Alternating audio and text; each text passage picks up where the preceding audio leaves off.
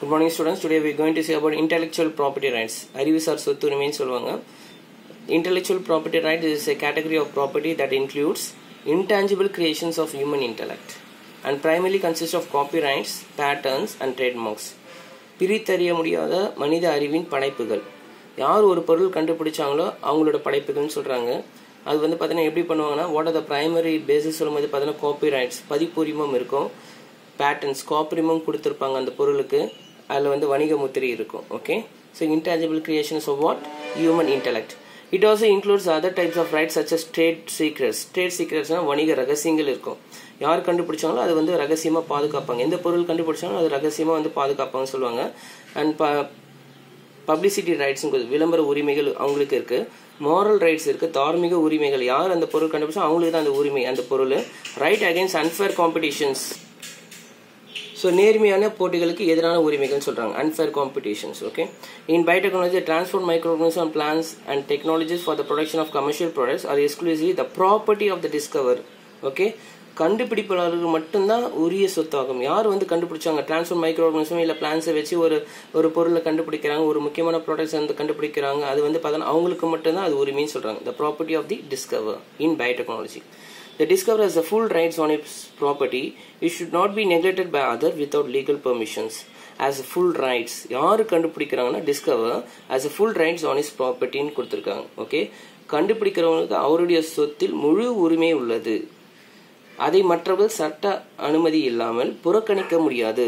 Without legal permissions மற்றவங்க வந்து பார்த்தீங்கன்னா நெக்லெக்ட் பண்ண முடியாது அந்த property. Okay, the rights of the discoverer must be protected and it does by certain laws framed by a country. எந்த பொருள் நீங்க எந்த நாட்டில் உருவாக்கப்பட்டாலும் அந்த நாட்டில் உருவாக்கப்பட்ட சட்டங்கள் மூலமாக அது பாதுகாக்கப்படுதுன்னு சொல்றாங்க. The rights of the discoverer must be protected, okay, as having a certain laws. Okay, சட்டங்கள் மூலமாக அந்த பொருள் வந்து பாதுகாக்கப்படுதுன்னு சொல்றாங்க. ஸோ எப்படி சார் ப்ரொடெக்ட் பண்றீங்க அப்படின்னு சொல்லும்போது the IPR is protected by, that is intellectual property rights is protected by different ways like patents. காப்புரிமம் கொடுப்பாங்க, அந்த பொருளுக்கு வந்து காப்புரிமம் கொடுப்பாங்க. காப்பிரைட்ஸ் இருக்கும், பதிப்புரிமம் கொடுத்துருப்பாங்க. ட்ரேட் சீக்ரெட்ஸ் வணிக ரகசியம் இருக்கும், அந்த வணிக ரகசியம் வந்து யாரும் பயன்படுத்தக்கூடாது. ட்ரேட் மார்க்ஸ் இருக்கு. ட்ரேட் மார்க்ஸ் சொல்லும்போது வணிக முத்திரை, எந்த ஒரு பொருளுக்கான ஒரு வணிக முத்திரை இருக்கும். ஓகே, டிசைனிங் கேரக்டர்ஸ் அந்த டிசைனோட இருக்கும், டிசைனோட வடிவமைப்பு இருக்குன்னு சொல்றாங்க. ஜியோகிராபிக்கல் இண்டிகேஷன்ஸ் இருக்கும். So these are the ways that is IPR is protected. Okay, so it is a special right to the discover. Patent பார்க்குறோம். இப்போ காப்புரிமம் அந்த டாப்பிக்கில் ஒரு காப்புரிமம் பற்றி உங்களுக்கு டிஸ்கிரிப்ஷன்ஸ் கொடுத்துருக்காங்க. It is a special right to the discover inventor that has been granted by the government through legislations for trading new articles.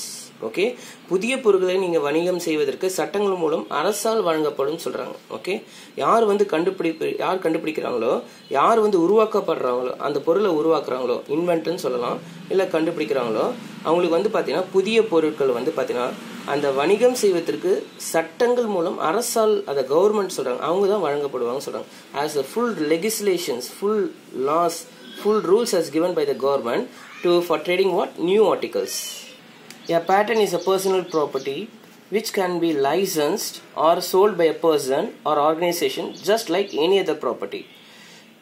Okay, யார் வந்து கண்டுபிடிக்கிறாங்களோ ஒரு காப்புரிமம் தனிப்பட்ட சொத்துன்னு சொல்றாங்க, பர்சனல் ப்ராப்பர்ட்டின்னு சொல்றாங்க. ஒரு பொருள் கண்டுபிடிச்சா அவங்களுக்கு தான் சொத்து, தனிப்பட்ட சொத்துன்னு சொல்றாங்க. ஓகே, இதனை வந்து ஒரு தனி மனிதர் இல்லை நிறுவனம் வந்து வாடகைக்கு விடலாம் இல்லை விற்கலாம் சொல்றாங்க. இப்போ நான் கண்டுபிடிச்ச பொருள்னா அது வந்து பார்த்தீங்கன்னா என்னோட சொத்து, அதை நான் பண்ணலாம் வாடகை கொடுக்கலாம். அந்த பொருள் வந்து பார்த்தீங்கன்னா எல்லா பேட்டர்ன்ஸ், அது காப்புரிமம், ட்ரேட்மார்க்ஸ், சீக்ரெட்ஸ் எல்லாம் வந்து பார்த்தீங்கன்னா எல்லாம் எனக்கு மட்டும் தான் தெரியும். அதை வந்து பார்த்தீங்கன்னா ஒருத்தருக்கு வாடகை கொடுக்கலாம், இல்லைன்னா வந்து பார்த்தீங்கன்னா இல்லைனா விற்கலாம்னு சொல்லியிருக்காங்க. Okay, so that for making are using are selling is inventions. Okay, is இன்வென்ஷன்ஸ்னா என்னோட இன்வென்ஷன்ஸ். ஓகே, ஸோ அடுத்த டாபிக் பாருமா, biosafety. So what is பயோசேஃப்டினா is use to protect from harmful incidents. நம்மளோட ஹெல்த்தை வந்து பாதுகாக்குது. ஒரு லெபார்ட்டரியில் நம்ம ஒரு பொருளை கண்டுபிடிக்கிறோம். நீங்கள் ஏற்கனவே பார்க்குறீங்க, இப்போ நம்ம இன்வென்ஷன்ஸ் பண்ணுறோன்னு சொல்கிறீங்க, மைக்ரோ ஆர்கனிசம்ஸ் வந்து பயன்படுத்துகிறோம். பயோடெக்னாலஜி மூலமாக மைக்ரோ ஆர்கனிசம் பிளான்ஸை ஹேண்டில் பண்ணுறோம், சில கெமிக்கல்ஸ் ஹேண்டில் பண்ணுவோம். வந்து பார்த்தீங்கன்னா நம்மளுக்கு சேஃப்டி இருக்காது, அதை ப்ரொடெக்ட் பண்ணணும். நம்ம ஹார்ம்ஃபுல் இன்சிடென்ட்ஸ்லேருந்து பாதுகாக்கிறது தான் பயோசேஃப்டின்னு கொடுத்துருக்காங்க. Okay, biosafety is the prevention of large scale loss of biological integrity focusing both on ecology and human health. Okay, உயிர் பாதுகாத்து பெரிய அளவு இழப்பை தடுப்பதுக்கு தான் இது பயன்படுது. ஓகே, நம்ம வந்து பார்த்தோன்னா உயிர் பாதுகாக்கணும். முக்கியமானது வந்து பார்த்தோன்னா உயிரை பாதுகாக்கிறதுக்காக வந்து பார்த்தோன்னா எந்த ஒரு பொருள் கண்டுபிடிச்சா நம்மளோட பாதுகாப்பு சேஃப்டி ரொம்ப முக்கியம். இது சூழ்நிலையில் மனித உடல்நலமும் கவனத்தில் கொள்ள வேண்டும் சொல்கிறாங்க. Okay, so focusing both on ஈக்குவலஜி and human ஹெல்த்னு கொடுத்துருக்காங்க. This prevention mechanism includes conditions of regular reviews of the biosafety in laboratory settings as well as strict guidelines to be followed. So நீங்கள் வந்து பார்த்தோன்னா கைட்லைன்ஸ் கொடுக்கணும். நீங்கள் வந்து பார்த்தோன்னா லெபார்ட்டரிக்கு போகிறீங்க, அப்போ ஒரு பொருளை வந்து பயன்படுத்துறீங்க, சில கெமிக்கல்ஸ் ஹேண்டில் பண்ணுறீங்கன்னா அங்கே கைட்லைன்ஸ் இருக்கணும். லெபார்ட்டரியில் ரெகுலர் ரிவ்யூஸ் இருக்கணும். நம்ம ஒருத்தர் போயிட்டு அதை வந்து பார்த்துட்டு இருக்காங்க, என்ன பண்ணுறாங்க, கரெக்டாக ஹேண்டில் பண்ணுறாங்களா, ரெகுலர் ரிவ்யூஸ் பண்ணிகிட்டே இருக்கணும். ஆய்வக சூழலில் உரிய பாதுகாப்பு பற்றி தொடர் மீளாய்வு செய்தல் முக்கியம்னு சொல்கிறாங்க. அது மட்டும் இல்லாமல் கடுமையான வழிகாட்டுதல்களை வந்து பயன்படுத்தணும், உள்ளடக்கப்படணும்னு சொல்கிறாங்க. வழிகாட்டுதல் இருக்கணும், ஸ்ட்ரிக்ட் கைட்லைன்ஸ் இருக்கணும், தொடர்ந்து அதை வந்து ரிவ்யூ பண்ணிகிட்டே இருக்கணும். லெபார்ட்டரியில் வந்து என்ன பண்ணுறாங்க, what is the nature of the work done by the scientist அப்படின்னு சொல்லிட்டு நம்ம ரிவ்யூ பண்ணிகிட்டே இருக்கணும்னு சொல்கிறாங்க. Okay, so that is what strict guidelines to be follow. Okay, biosafety is used to protect from harmful incidents. தீங்கு நிறைந்த நிகழ்வுகளிலிருந்து மக்களை பாதுகாப்பதற்கு பயன்படுகிறது. ஓகே, ஸோ harmful இன்சிடென்ட்ஸ்லேருந்து நம்ம ப்ரிவென்ட் பண்ணுறதுக்கு இது biosafety ரொம்ப இம்பார்ட்டண்டாக இருக்குது. Many laboratories handling biohazards employ an ongoing risk management assessment and enforcement process for biosafety. Okay, உயிர் தீங்கு விளைவிக்கும் பொருட்களை நம்ம கையாளுறோம். நான் அதான் சொல்லியிருக்கேன், இங்கே வந்து பாருங்கள், ஹேண்ட்லிங் பயோஹசார்ட்ஸ். அந்த பொருட்களை வந்து கையாளும் பொழுது அதை ஆய்வகங்களில் தீங்கு மேலாண்மை மதிப்பீடு பண்ணணும். நம்மளோட உயிர் வந்து பாதுகாப்பை வந்து உறுதி செய்யணும். முக்கியமானது அதான் மேனேஜ்மெண்ட் அசஸ்மெண்ட். ஓகே, அந்த ரிஸ்க்கை வந்து பார்த்தீங்கன்னா மேனேஜ்மெண்ட் அசஸ்மெண்ட் பண்ணணும். அது மட்டும் இல்லாமல் உறுதி செய்யறதும் இல்லாமல் அது நடைமுறைகள் எப்படி இருக்குன்னு சொல்லிட்டு பார்க்கணும். Okay, so that is what we are using, that is handling biohazards.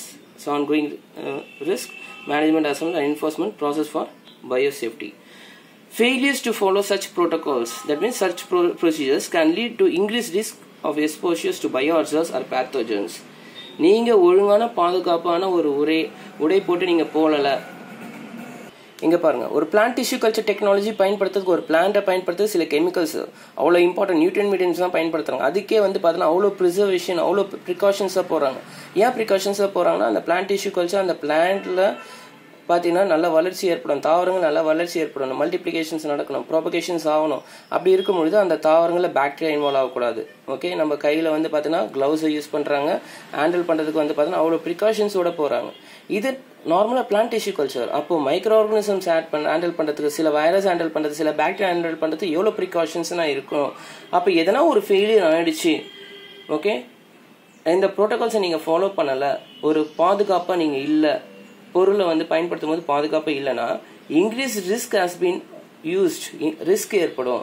அதனால வந்து பார்த்தோன்னா உங்களுக்கு பேத்தோஜன் மூலமாக, பாக்டீரியா மூலமாக இல்லை வைரஸ் உங்களே அஃபெக்ட் ஆகும் அப்படின்னு சொல்லிட்டு உங்களுக்கு இந்த பாயிண்ட் கொடுத்துருக்காங்க. That is failures to follow such protocols can lead to increase risk of exposures to பயோஹசார்ட்ஸ் R pathogens.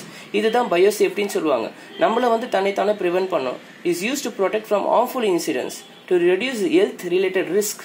நம்ம ரிஸ்க்கை வந்து மேற்கொள்ளக்கூடாது. ஹேண்ட்லிங் இன்ஃபெக்ஷனரி ஏஜென்ட்ஸ் லைக் டாக்ஸின்ஸை பயன்படுத்துவோம், நச்சு பொருட்களை பயன்படுத்துவோம், பாக்டீரியா பயன்படுத்துவோம், சில பிளான்ஸ் வந்து பார்த்தீங்கன்னா அதை வந்து ப்ரொடியூஸ் பண்ணுறதுக்காக பிளான்ஸையும் பயன்படுத்துகிறோம். இது மாதிரி பயன்படுத்துறதுக்கு முன்னாடி நம்ம ப்ரிசர்வ் பண்ணிக்கணும். உயிர் பாதுகாப்பு ரொம்ப முக்கியம். This we called as biosafety. So இந்த கிளாஸில் நீங்கள் இன்டெலெக்சுவல் ப்ராப்பர்ட்டி ரைட்ஸை பற்றி பார்த்தீங்க, பேட்டர்ன்ஸ் பற்றி பார்த்தீங்க, அண்ட் பயோசேஃப்டி.